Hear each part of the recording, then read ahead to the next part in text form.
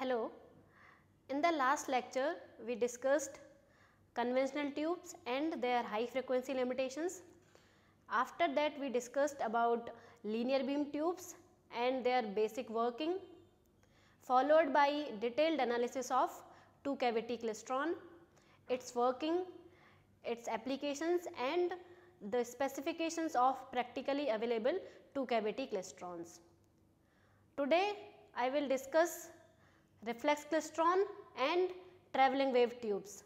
So, let us begin with reflex klystron. It is a low power microwave oscillator, and to design an oscillator, the first thing which we need to know is how oscillations are generated. The answer to this question is that we need to give positive feedback from output to input such that the loop gain is unity, or we can say for a klystron, if a fraction of output power is fed back to the input cavity such that the loop gain magnitude is 1 and the feedback path phase shift is 2 pi or multiple of 2 pi, then the klystron will oscillate. Now, the next question is, can we make oscillator using two cavity klystron? The answer to this question is yes, we can, but it will have some disadvantages, such as if the oscillation frequency changes, then we need to readjust the resonant frequencies of the two cavities and the feedback path phase shift to give positive feedback. This disadvantage of two cavity klystron can be overcome by reflex klystron because it has single cavity and there is a reflector or repeller to repel the electrons back to the cavity to give feedback, and the feedback path phase shift can be adjusted by varying the repeller voltage. Because of this reason, the two cavity klystron oscillators are not constructed and reflex klystron oscillators are constructed. The working of reflex klystron is somewhat similar to the working of two cavity klystron. So, working principle of reflex klystron is velocity and current modulation. So, electron beam is injected from the cathode and that injected beam travel with a uniform velocity till the cavity, and in the cavity gap the velocity of the electrons is modulated and those velocity modulated electrons enter the repeller space with different velocities, and because of the velocity modulation and repulsive forces from the repeller plate, the bunching takes place in the return journey of the electron to the cavity. Because of the bunch formation, there will be current modulation in the cavity. So, this is how the reflex klystron works. So, let us see its working in more detail now. So, this is the basic schematic of a reflex klystron. In this, we have a cathode. So, this is the cathode from where the electron beam is injected. Then this is the focusing anode or accelerating anode, which focuses the electron beam or narrow downs the electron beam. Then we have the cavity. So, this is the cavity which acts as buncher cavity for forward moving electrons and catcher cavity for returning electrons or backward moving electrons. So, this is the cavity gap where velocity and current modulation takes place and the gap is equal to D. Then we have this repeller plate which is at the potential minus VR, and this VR is very high. So, because of this negative potential at repeller plate, the electron beam coming from this cavity gap is reflected back to the cavity. So, this is the basic structure of a reflex klystron. Now, what is the difference in the structures of two cavity klystron and reflex klystron? The first difference is that in two cavity klystron there are two cavities, whereas in reflex klystron there is only one cavity. which acts as both buncher cavity and catcher cavity. And the another difference is that in two cavity klystron, at this place there is a collector which is used to collect the electron beam coming from the output cavity. Whereas in reflex klystron, there is repeller plate in place of the collector which is used to repel the electron beam.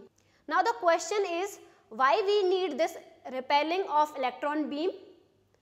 The answer to this question is that for electrical oscillations we need feedback from output to input, and that feedback is produced by this repeller plate by reflecting the electron beam back to the input cavity. So these are the differences in the structures of two cavity klystron and reflex klystron. Now let us see how electron move in reflex klystron tube.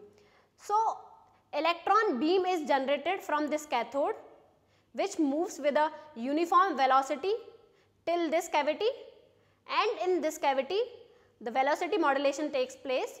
So some electron will be accelerated and some electrons will be decelerated, and there will be no effect for some electrons. So the electrons which enter this cavity at positive gap voltages will be accelerated, and those electrons will have greater velocities, and the electrons which enter this cavity when the gap voltage is negative, those electrons will be decelerated and their velocities will be lesser as compared to the other electrons.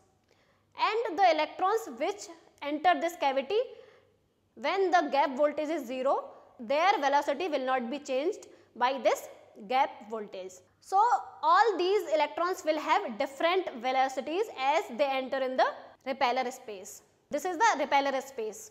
Now since these electrons have different velocities in this repeller space, so they will travel different distances in the repeller space depending upon the velocities. The electrons which has greater velocities will go deeper in this repeller space and travel more distance, whereas the electrons which has lesser velocities will travel less distance in the repeller space.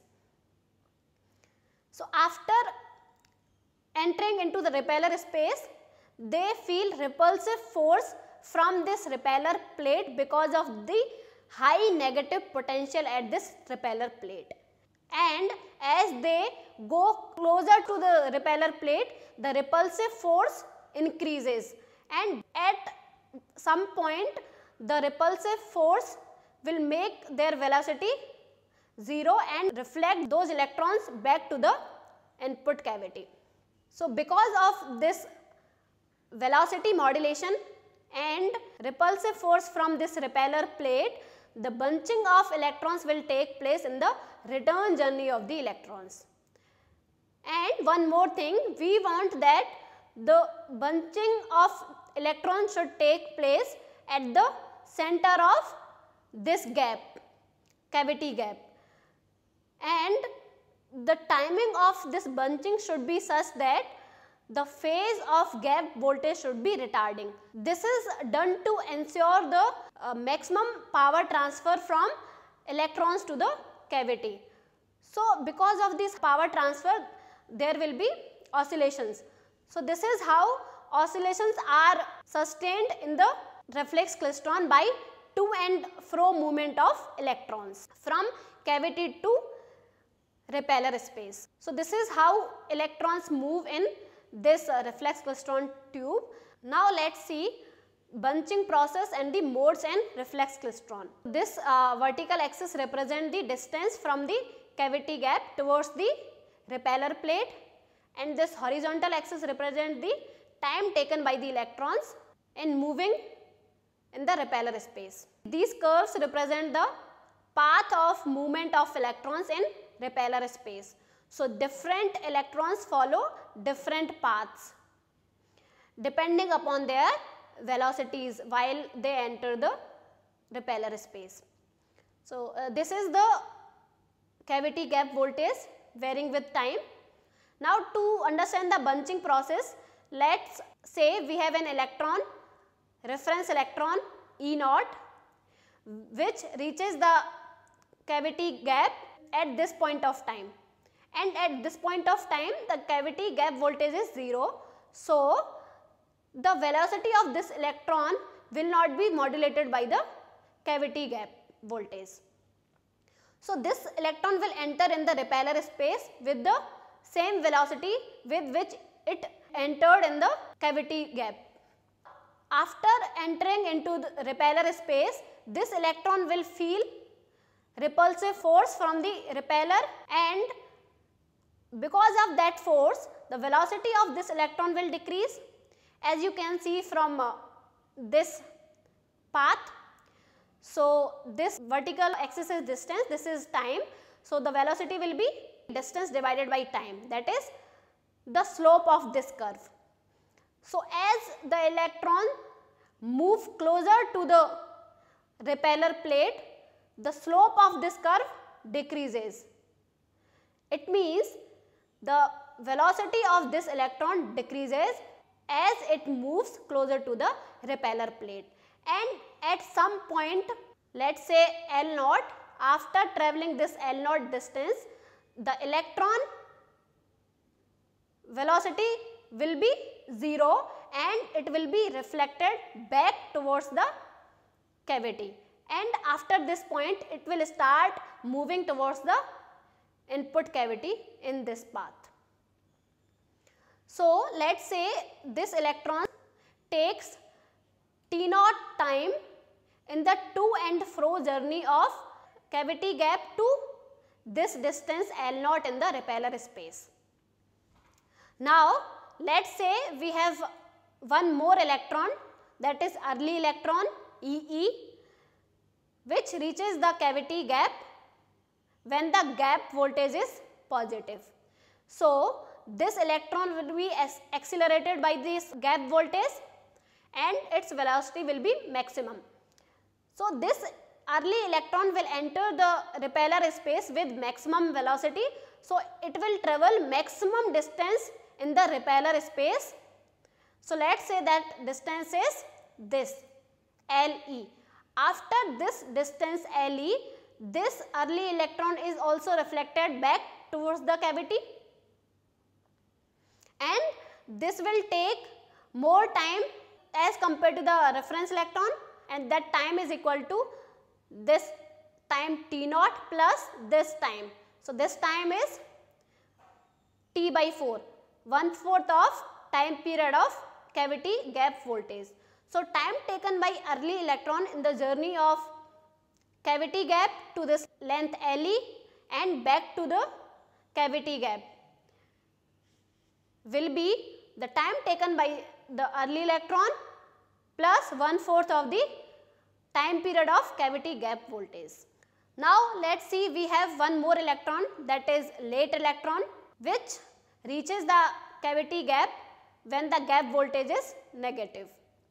So, because of this negative gap voltage, this electron will be decelerated and its velocity will be minimum, and because of this minimum velocity, this electron will travel lesser distance in the repeller space as compared to the reference electron as well as the early electrons. And let us say it travels this L distance, and to cover this distance, let us say it take Td minus Tc time, which is equal to the time taken by the reference electron T naught minus 1/4 of the time period of the cavity gap voltage. So, this is how the bunching of electrons takes place after a time T naught with respect to reference electron. So, this bunching takes place at the cavity gap, as you can see from this graph. So, this vertical axis is distance and this represents the 0 line, that is the 0 distance from the cavity, that is the cavity itself. So, bunching takes place at the cavity gap itself, And as I discussed earlier, the time of this bunching should be such that the bunching encounter the retarding phase of the gap voltage. This is the half cycle of retarding phase. This is also retarding phase half cycle.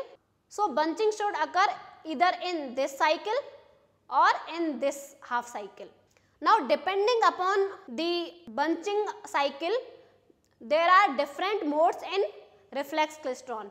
So if bunching takes place in this cycle, then it is called as 3/4 mode, and if bunching takes place in this cycle, then it is called as 1 plus 3/4 mode.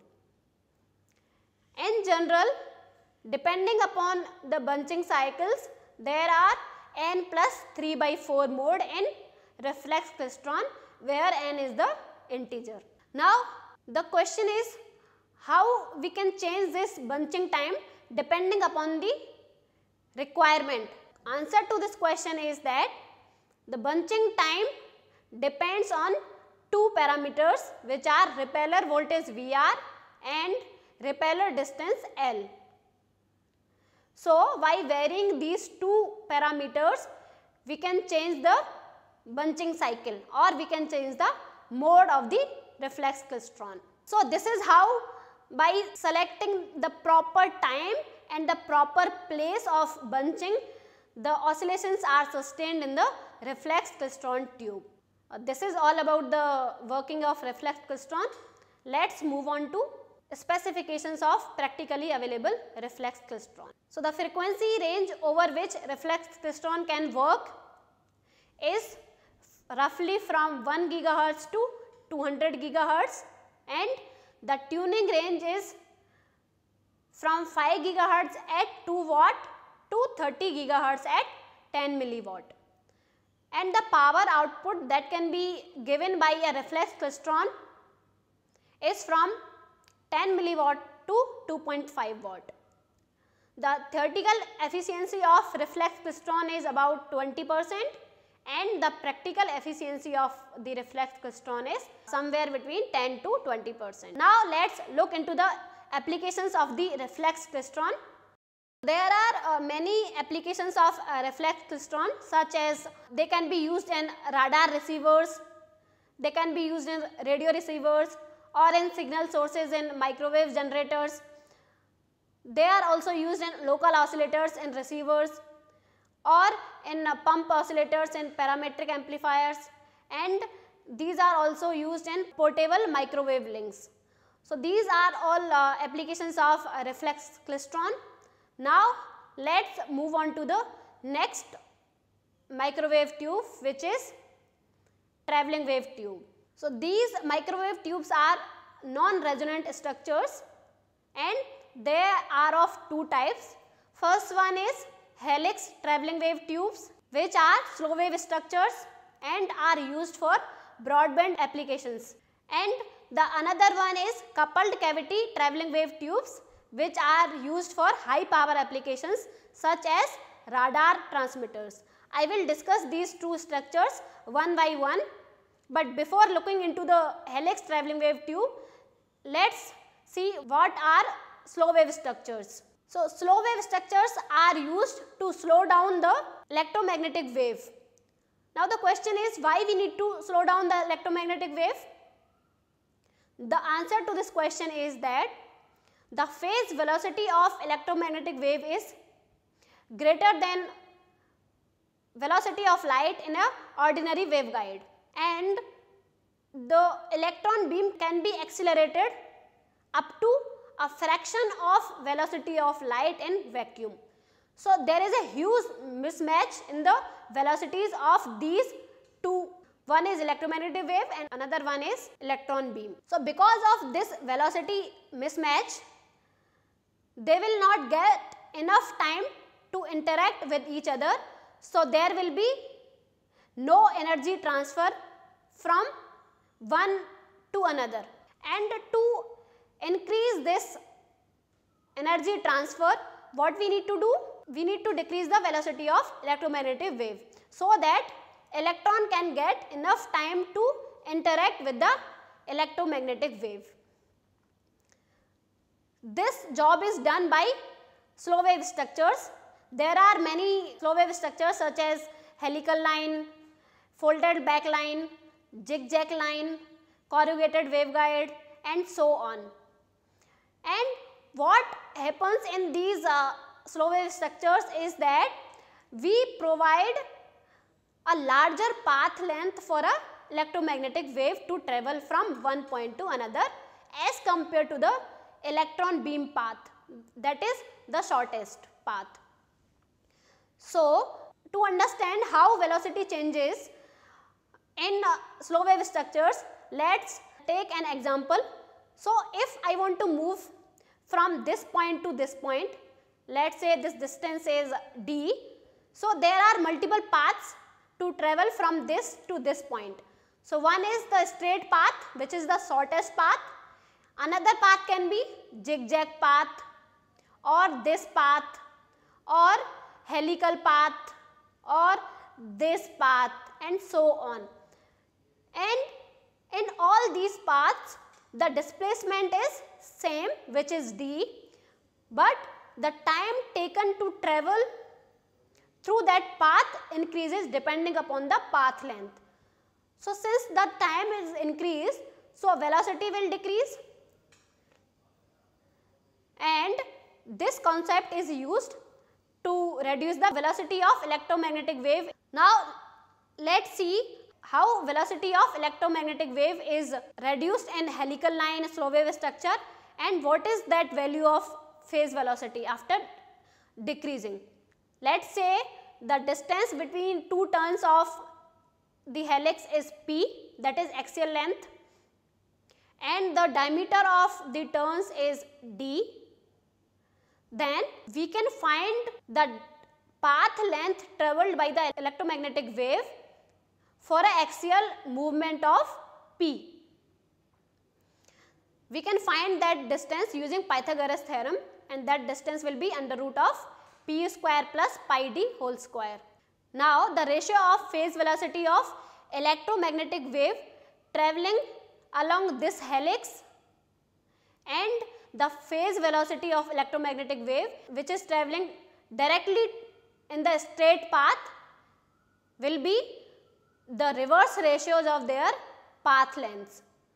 So, for electromagnetic wave which is travelling in a straight path, the path length is p, and for electromagnetic wave which is travelling through this helix, path length is under root p square plus pi d square for axial movement of p.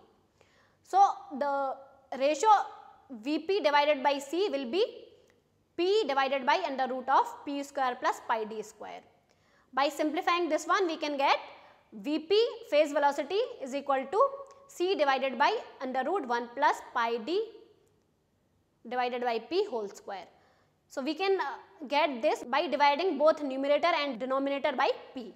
This phase velocity is less than c, as you can see from this equation. So, this is how the phase velocity of electromagnetic wave is reduced from greater than velocity of light to less than velocity of light, and depending upon our requirement of phase velocity, we can change these two parameters, that is d is diameter of the helix and p is the distance between the turns. So, by varying these two parameters, we can change the phase velocity of electromagnetic wave according to our requirement.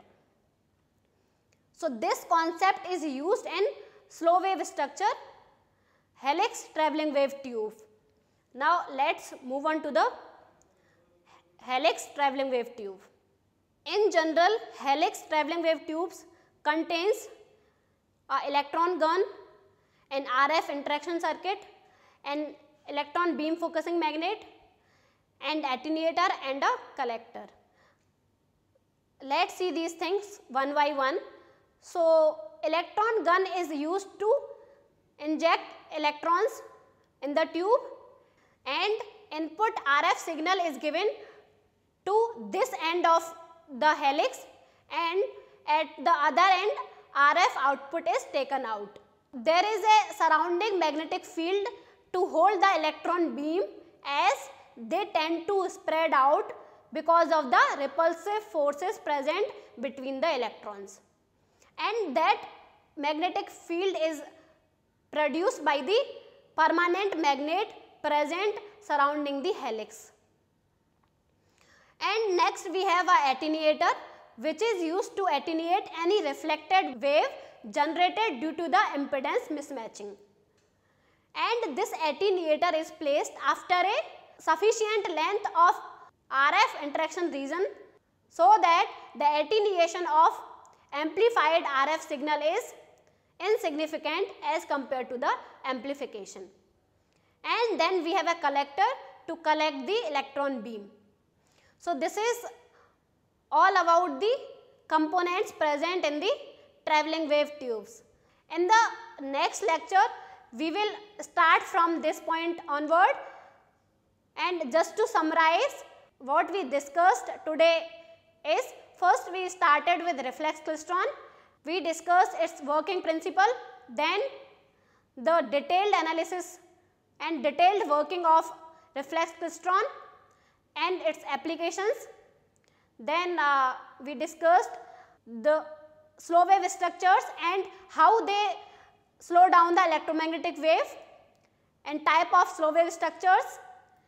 After that we started helix travelling wave tubes. In the next lecture I will start from working of helix travelling wave tubes, then I will discuss the applications and specifications of practically available helix travelling wave tubes, then the comparison of helix travelling wave tube amplifier and klystron amplifier. After that I will discuss cross field microwave tubes such as magnetrons, their working, their applications and specifications of practically available cross field tubes. Thank you.